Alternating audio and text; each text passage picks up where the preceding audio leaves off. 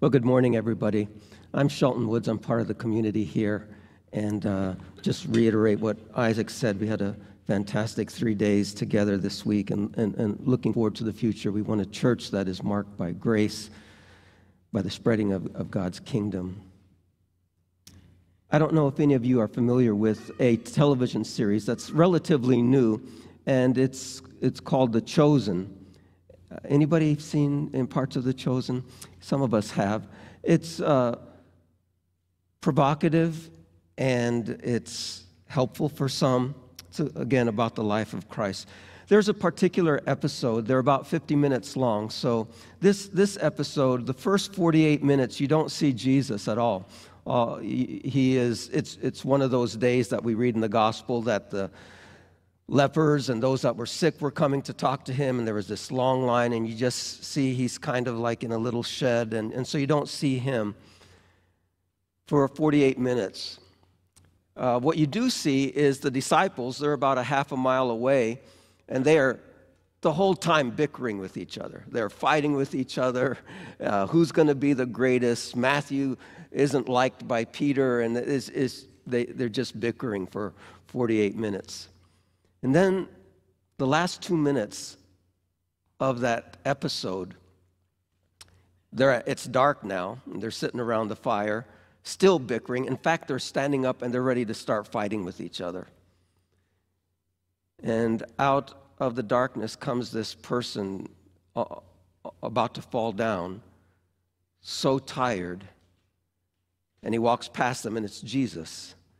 And the only strength he has to say is, "Good night." And he goes and he basically just collapses. The disciples look at each other. Jesus didn't have to say anything to them. Here's their rabbi, here's their master, absolutely exhausted. And they spend the whole day fighting with each other.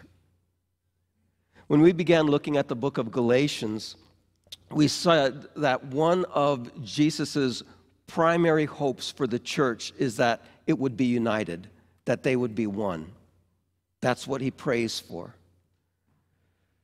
And yet this book, this probable first book that Paul wrote, he is trying to divide the church. He's trying to separate Christians. And why does that take place?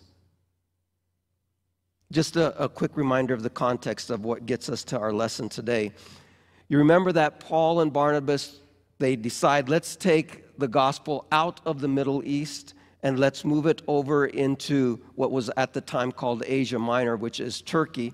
And so Paul and Barnabas, they go up into a province called Galatia, and there Paul goes from town to town and starts churches, about 4 different churches or so.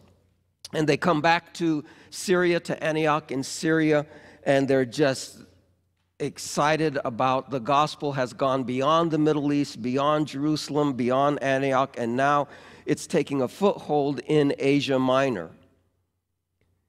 But their happiness soon turns to sorrow because somebody comes back and says, "Oh, Paul, by the way, as soon as you were done there was a group of men called Judaizers, and they said, it was great that Paul came and preached to you the gospel of Jesus Christ. We believe in Jesus. We believe that Jesus rose from the dead and that he died for the sins." But Paul left out some very important elements in his message. There are some things that you still have to do in order for God to be happy with you. And Paul says here, as you've read, as Nicole read, that they were extremely zealous, charismatic. But he said, all that they're trying to do is separate you from me. I don't know, perhaps you don't know what it means to be a Christian. You don't call yourself a Christian. Or you do call yourself a Christian, but your life is marked by bitterness, sadness, anger.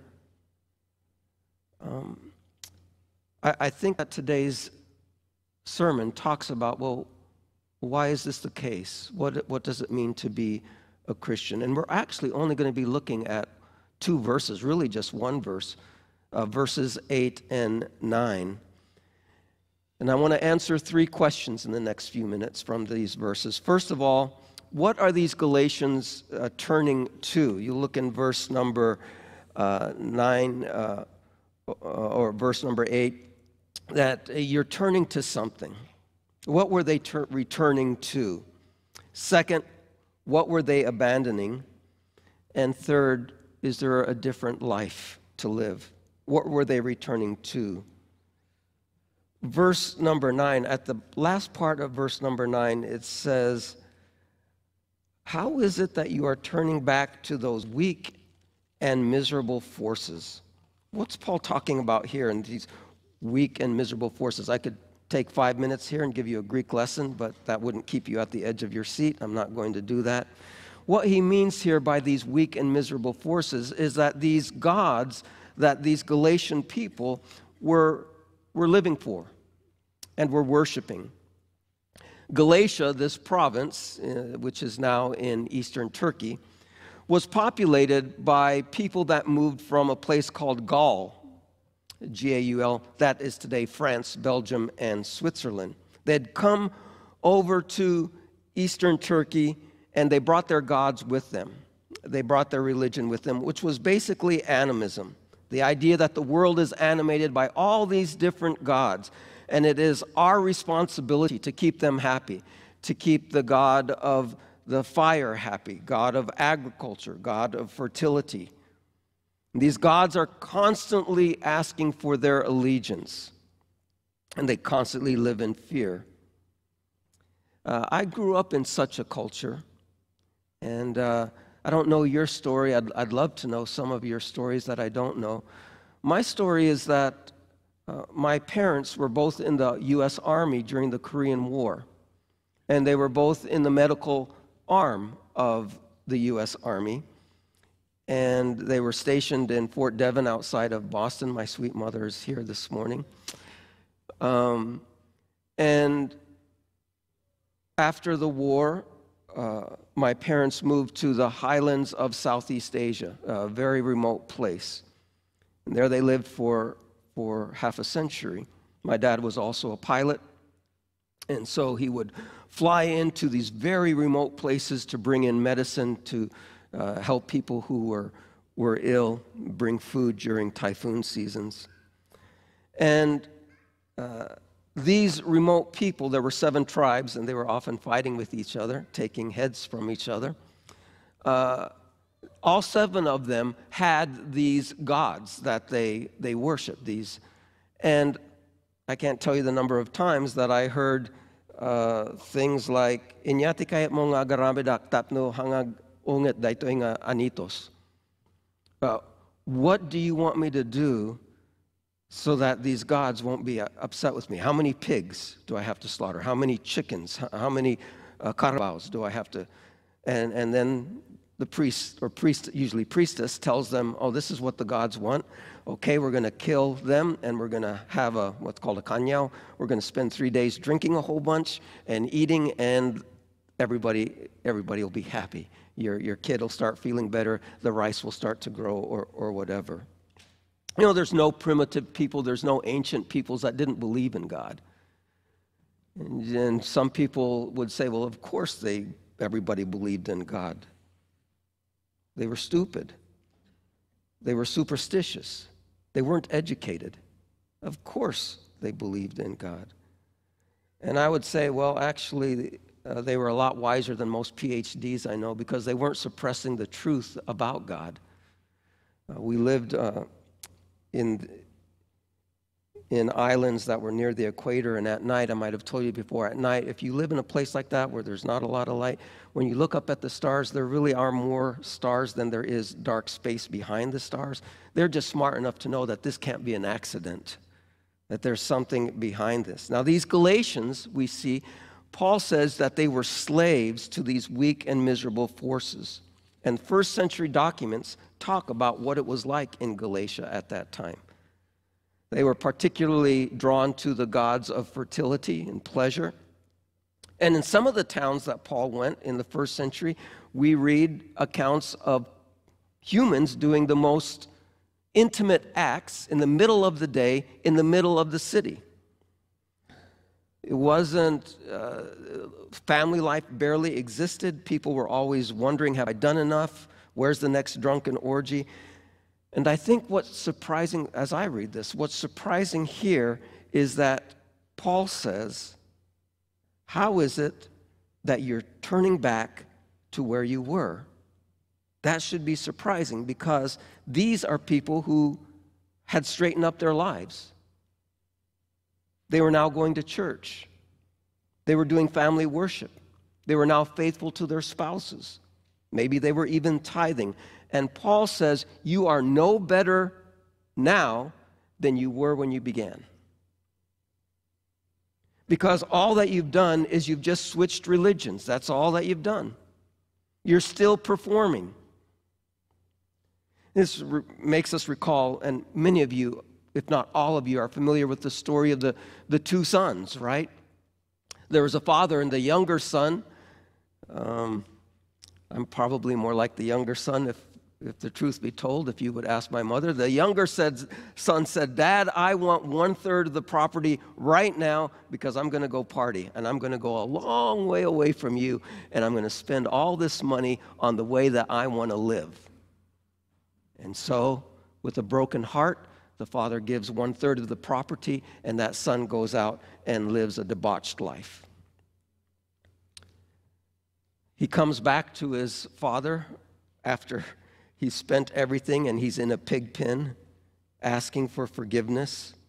And then remember, there's an older son who gets mad at the father because he says, I have been performing every single day. I haven't broken any of your commands. You didn't even give me a small goat. You killed the fattened calf for him. You haven't given me anything, and I've been working for you. Jesus is coming back. You can snicker at that. We don't hear it very often anymore because of the false prophets, particularly in America in the 1970s. But he gives us a preview of what's going to happen when he comes back, because there's going to be people lined up who are there to say, this is what I've done for you. This is how much I gave to you. These are the rules that I obeyed. And Jesus is going to say, you know what? I don't know you as my child. I never knew you. And your performance, by the way, wasn't as good as you thought it was. Neither was your theology. When Paul came to the Galatians, he said, look at what it means to be a Christian is Jesus plus nothing. And these Judaizers are saying it's Jesus plus right theology. It's Jesus plus keeping the right rituals. Now, being a Christian, if you don't know what it is putting your hope only on what Jesus has done on the cross. And yet I still hear people, maybe even in this room, who say, I'm a Christian, I'm saved because I believe. Is that right? I've never met a Mr. Belief who went up onto a cross. I don't know that Mr. Belief. If you say you're saved because you believe, what are you going to do on days when you have doubts? I'm saved because I repented of my sins and I turned away.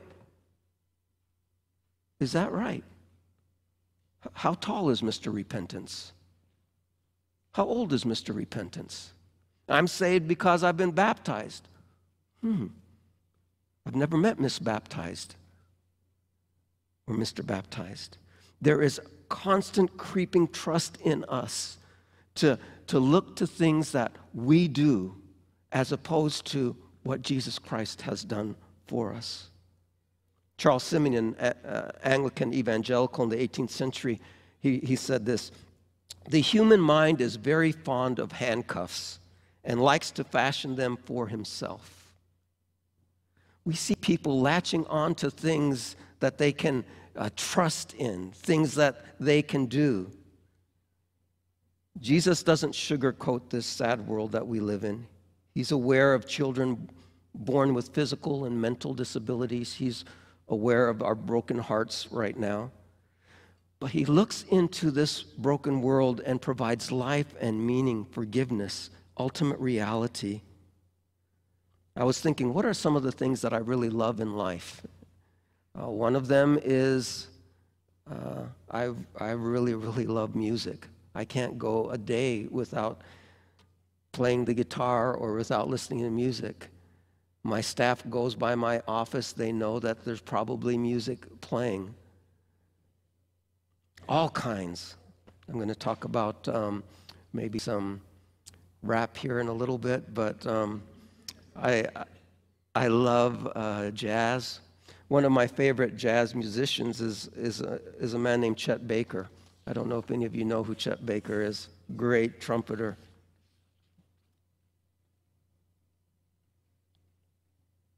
But Chet Baker couldn't make it through this world without the handcuffs of heroin, without self-medication.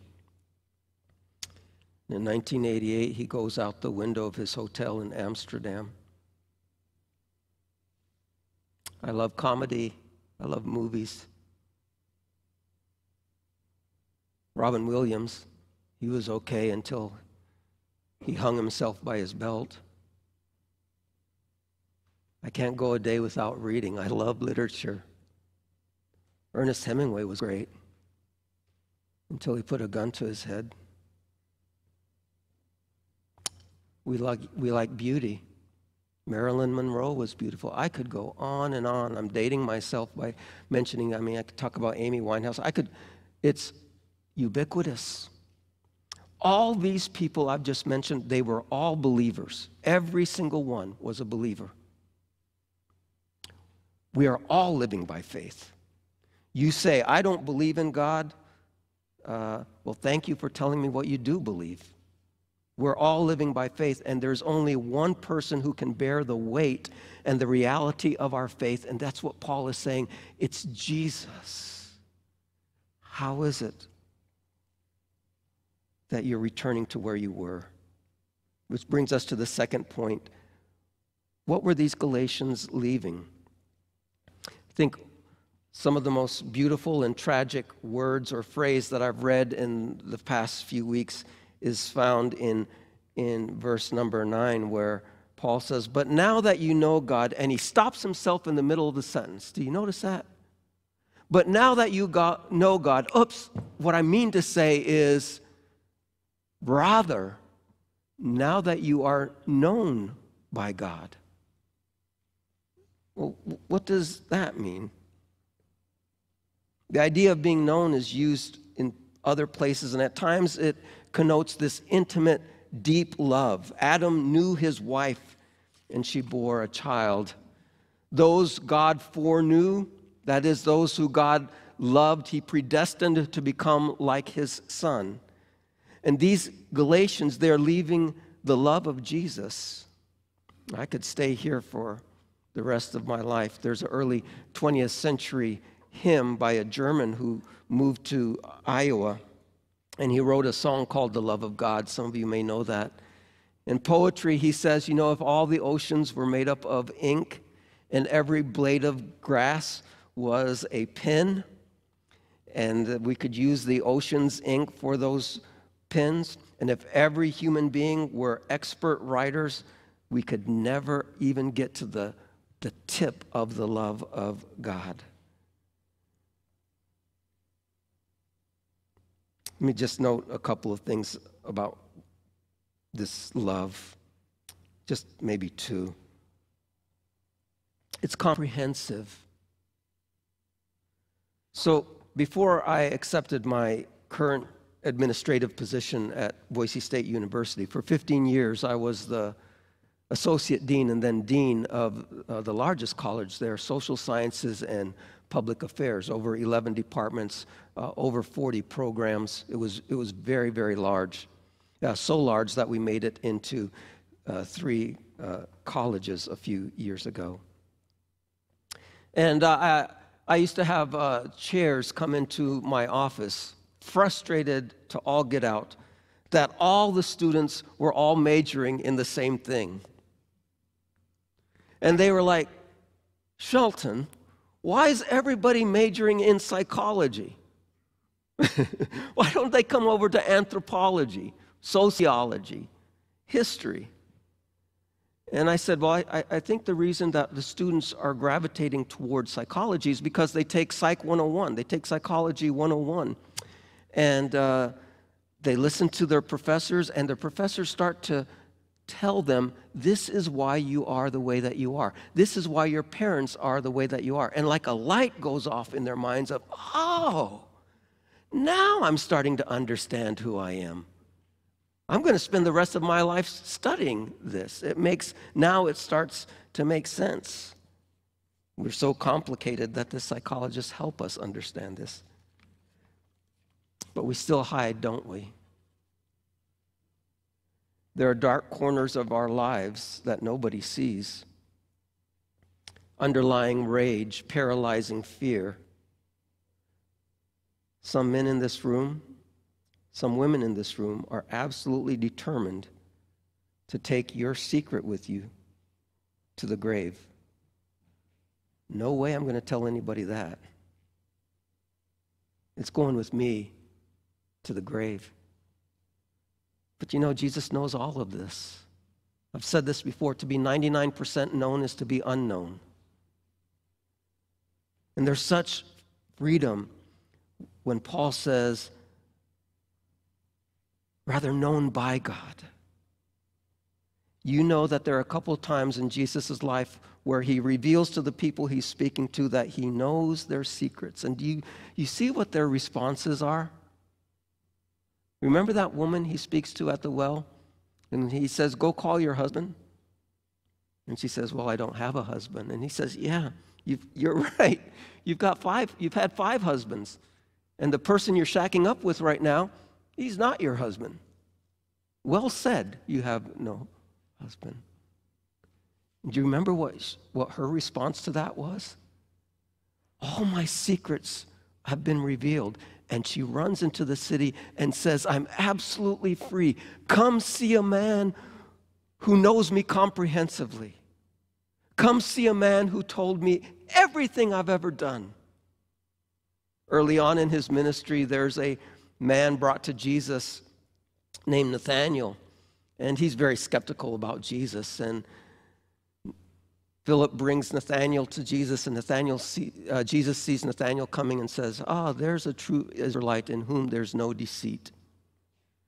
Nathanael and Jesus have never met each other. And Nathanael says, what are you talking about? You and I have never met. How do you know me? And Jesus says, Nathanael, when you were underneath the fig tree doing what you were doing and you thought nobody was seeing you, or what you were thinking under there and you thought nobody was seeing you, I saw you. You remember his response? Rabbi, you are the Son of God. You are the King of Israel. Jesus knows us. He offers us his kingship to be our Savior, our brother, and our friend. And Paul reminds these Galatians, he didn't wait for you guys to clean up your act when he sent me to you. For God so loved the Galatians that he sent his only Son. In another place he says, while we were enemies, God died for us. I mentioned this a few months ago. I don't know if you remember. I was leading worship, and I was saying how sometimes we're reading Scripture and we've read something a whole bunch of times and it just passes us. And I remember reading the story of the prodigal son, which I talked about just a few minutes ago. And in that story, when the prodigal son comes back smelling like pigs, he comes to his father, and what's the first thing his father says to the servants? It's this: bring quickly the best robe, not just a robe, bring quickly the best robe and put it on him right now. You don't have to go take a shower. You don't have to clean up. As you are, I love you. One thing that astounded Paul was, how could God love me? I was an accessory to murdering Christians. You know, no matter how, I feel sorry for the young people college, high school people here, because no matter how our culture tells us to celebrate ourselves, celebrate yourself, follow your heart, believe in yourself, if we're honest with ourselves, this is the situation. If people could see our hearts, what some of us have thought this week, they would want to sit at the other end of this auditorium.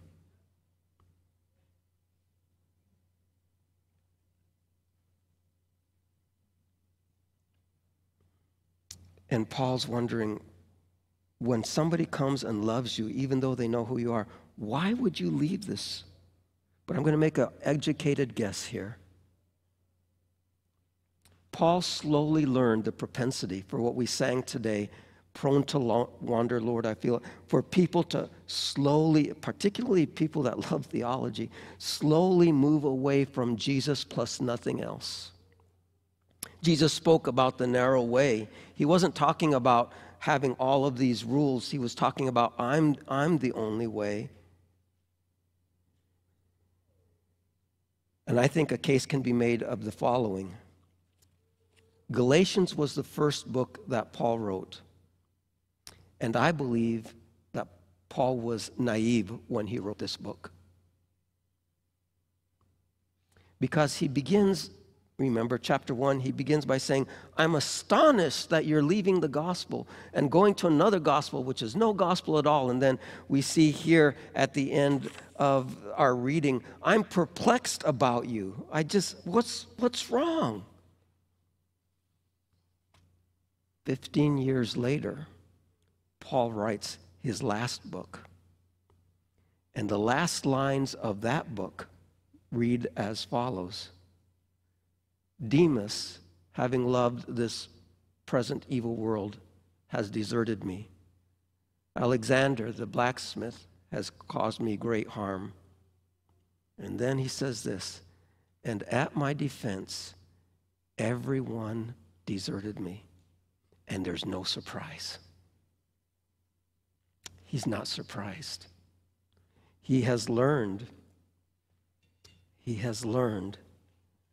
that we have this great propensity to turn away from the good news that it's Jesus and nothing else. Jesus' love for us is eternal. He loved us before there was ever a molecule, before there was ever a second in human history. He loved us, and he's going to love us to the end. Because we read at the very end of the Bible, then I saw a new heaven and a new earth, for the first heaven and the first earth had passed away. Then he who was seated on the throne said, behold, I'm making all things new. And he will wipe away every tear from their eyes, and death shall be no more. Neither shall there be mourning, nor pain, nor crying anymore, for the former things have passed away. It's an eternal love. And Paul says that it tempers our fear of death. I was listening to a band this week, and not a Christian band. And there was this line that came across. Death is only about you when you assume the story is about you. Death is only about you when you assume the story is about you.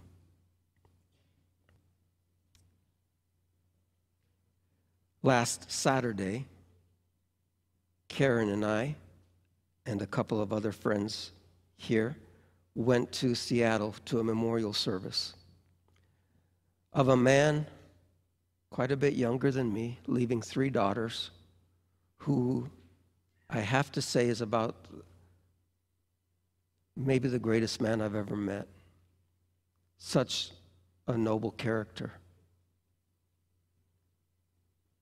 And to my great surprise, when it came time for people to speak about this man, his father got up. And at the end of what that father's talk was, he said the following. If my son were here, and saw all of you, he would want to thank us for all being here and remembering him, and for the contributions and depths we may have contributed to his life and development. I think he would part with his signature comment, "I love you." And I think that what we could do is respond by thanking him for accompanying us on this incredible, sometimes dangerous journey we call life, with its challenges and opportunities, with its triumphs and failures, with episodes of bounding joy and searing sorrow. Jamie Smith's book that I've mentioned before, On the Road with St. Augustine, talks about this journey that we are on, this journey that all of us are on. We're not on it alone. We are returning to the one who has made us. And Paul says God's love for us is eternal. I love what Paul says. Stick with me here just a couple more minutes. I love what Paul says in that great love chapter of 1 Corinthians 13. Now we see in a mirror dimly, but then we shall see face to face. Now I know in part, then I shall know fully. And then he ends with this: even as I have been fully known.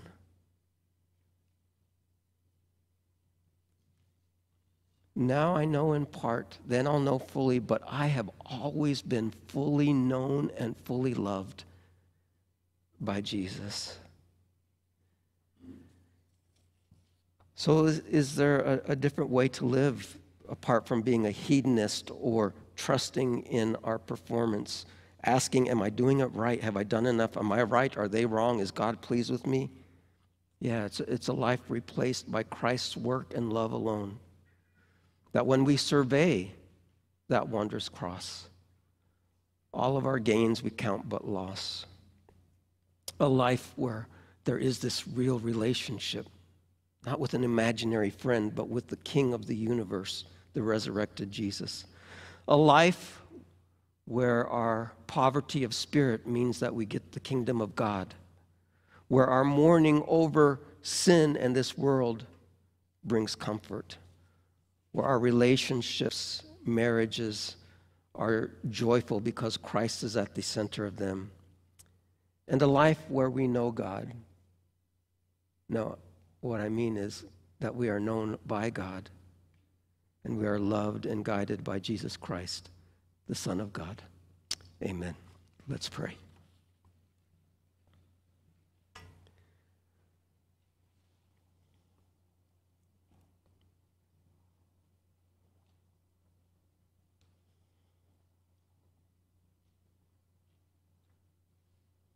Our God and Heavenly Father of our Lord Jesus Christ, who lived a perfect life and was nailed to a tree and rose again.